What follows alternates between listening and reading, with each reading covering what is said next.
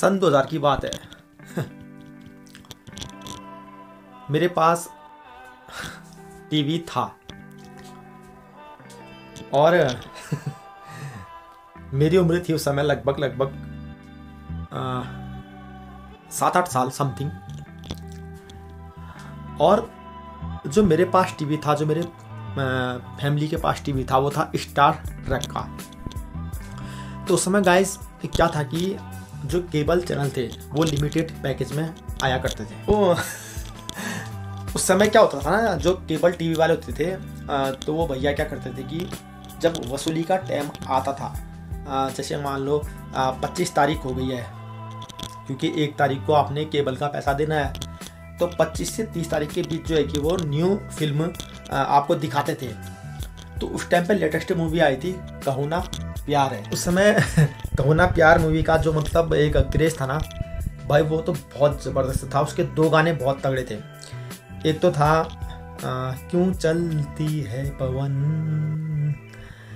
क्यों झूमे है गगन, और दूसरा था एक पल का जीना फिर तो है जाना, तोहफा क्या लेके जाइए दिल ये बताना।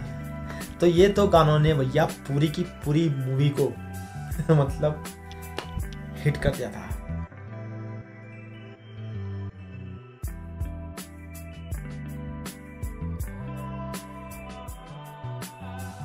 So guys welcome back to my YouTube channel the human nature के एक और खूबसूरत व्लॉग में आप सभी लोगों का तहे दिल से स्वागत है। दोस्तों, आप भी सोच रहे होंगे क्या हो गया यार अपने भाई को जो आज सन 2000 में चले गया है, पुरानी फिल्मों के नाम ले रहा है। तो अब बहुत सी ऐसी चीज़ें हैं गाइस कि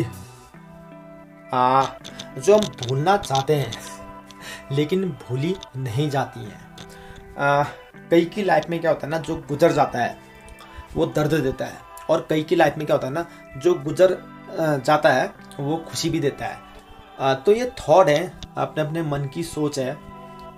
अब ये हम पर डिपेंड करता है कि हम उन गुजरे हुए पलों को किस तरीके से सोचते हैं। तो गाइस मैंने आपको पहले भी कह रखा है कि भैया देखिए, अहमियत हर चीज़ की है लाइफ में, भले वो पैसा हो, दौलत हो, शोहरत हो, इज्जत हो, अपनों का प्यार हो, मतलब कई सारी ऐसी चीज़ें हैं जो जीवन में कुछ ना कुछ अहमियत रखती हैं। लेकिन इसका मतलब ये नहीं गाइस कि हम किसी एक ही चीज़ में फोकस करें और बाकी सारी चीज़ों को नज़रअंदाज करें।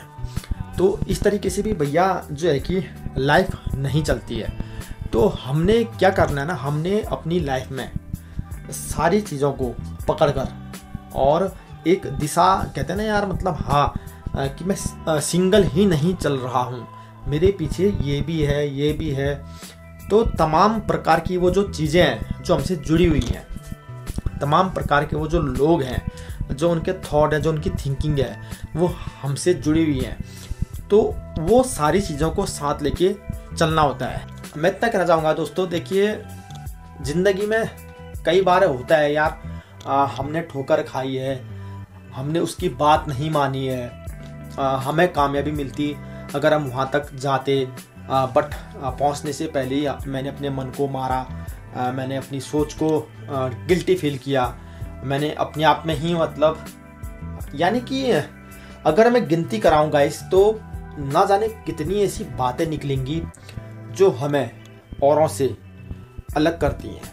अब औरों से अलग करने का अर्थ ये निकलता है, ठीक है यार वो तो अपनी लाइफ में कामयाब हो गया, मैं क्यों नहीं हुआ। तो पता है गाइस इसका अर्थ क्या है। देखिए कई सारी थिंकिंग और कई सारी सोच से हमारा जो माइंड है वो घिरा हुआ होता है।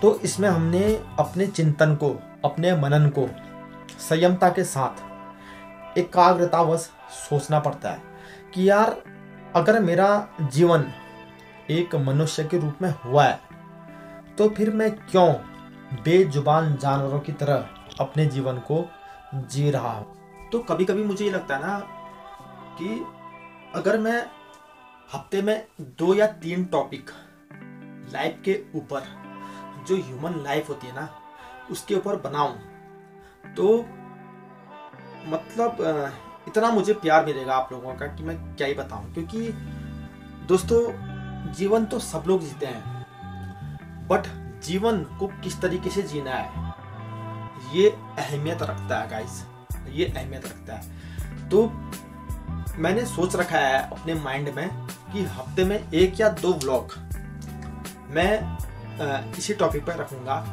कि हमने अपनी लाइफ को शांतिपूर्वक किस तरीके से जीना है और इस दुनिया में किस तरीके से खुशी खुशी सरवाइव करना है। दोस्तों, मैं जब हाई स्कूल हुआ तो मैंने अपने डॉक्यूमेंट पकड़े और मैं चले गया यहाँ से रुद्रपुर। तो रुद्रपुर, जिसको हम उधम सिंह नगर भी कहते हैं, उत्तराखंड में आता है, हल्द्वानी से थोड़ा आगे है। तो रुद्रपुर जाने के बाद जब मैं जॉब में लगा तो उस समय मेरी सैलरी थी 4500 रुपये, यानी कि 4500 रुपये। 4500 रुपये की जॉब मैंने की वहाँ पर। मेरा काम था मशीन ऑपरेटिंग का, मतलब कुछ दवाइयाँ बनती थी उस फैक्ट्री में, गोलियाँ। तो होता क्या था कि मतलब उनको रैप करना पड़ता था, गोलियों की पैकिंग। तो लगभग 7 से 8 महीने मैंने वो जॉब की। और उसके बाद जब हम खाने के लिए जाते थे, यानी कि 8 घंटे की जॉब हुआ करती थी। तो उस टाइम पे क्या था गाइस, समथिंग आप मान के चलिए 2008 या 9 की बात रही होगी है। तो 12 घंटे की जॉब ना होते हुए 8 घंटे की जॉब उस समय हुआ करती थी। सो गाइस, आप नहीं मानेंगे, जब हम 8 घंटे की जॉब किया करते थे और उसके बाद भैया कमरे में अगर हम आते हैं खाने के लिए, तो कम से कम 6 से 7 बंदे भैया कमरे में रहते थे। और कोई कहता था कि भैया तू प्याज काट, कहता था तू टमाटर काट। तो होता क्या था कि भैया सब हारे थके आ रखे हैं, अगर किसी ने बनाया तो खा लिया, नहीं बनाया तो भाई जयराम जी की। समय एक चीज़ मुझे बहुत याद आई गाइस, अपनी माँ के हाथ का बना हुआ खाना, अपने घर का बना हुआ खाना। तो जब मैं घर में था ना, तो मैं नखरे दिखाया करता था कि मम्मी खाने में बाल है, मम्मी खाने में नमक कम है, मम्मी मिर्च तेज है खाने में। तो मैं आपको एक किस्सा बताता हूँ। समथिंग लगभग 7 साढ़े 7 बजे हम 3 दोस्त खाने के लिए गए। तो स्ट्रीट लाइट होती है ना, सरकारी लाइट लगी रहती है ना हाईवे में, तो उस लाइट के नीचे एक ठेला लगता था। तो बंगाली फैमिली थी वो, 2 बच्चे थे उनके, मियाँ बीबी थे। तो भैया लड़की उनकी आटा गूंथ रही है और महिला जो है कि रोटी सेक रही है और खाना सर्व कर रहे हैं उनके पति, और थाली वाली उठा रहे हैं उनके लड़के। तो चारों का जो एक मिलाप था, मतलब ये मान के चलिए खुले आसमान के नीचे वो एक रेस्टोरेंट चला रहे थे। तो उस समय डाइट थी गाइस लगभग 40 रुपये। अभी तो शायद 150 रुपये या 100 रुपये डाइट है। तो 40 रुपये डाइट में आपको मिलती थी 2 परोठे और चावल, दाल मिक्स, उसमें राजमा भी होती थी और चटनी वगैरह, थोड़ा सलाद।